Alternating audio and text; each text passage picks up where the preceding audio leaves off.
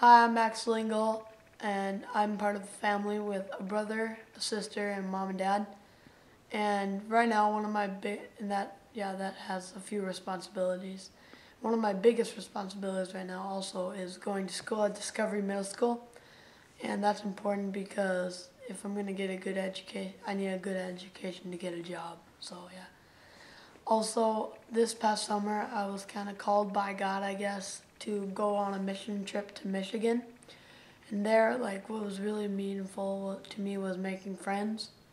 And I also made a friend at this, like, kids club thing where it is a club for kids that live in this neighborhood that need some help or just need attention. So, yeah, we went there and I met this one kid who I got along with really well and we became good friends. And, yeah, we had a good time there.